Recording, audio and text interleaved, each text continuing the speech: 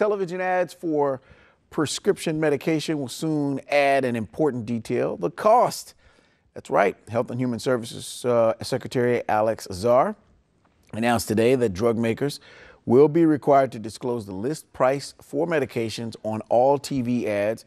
It will only apply to drugs that cost more than $35 for a month's supply or usual course therapy. But the ads will also mention that the price may be different for those with health insurance. The new ads with the list prices are expected to begin airing in a couple of months.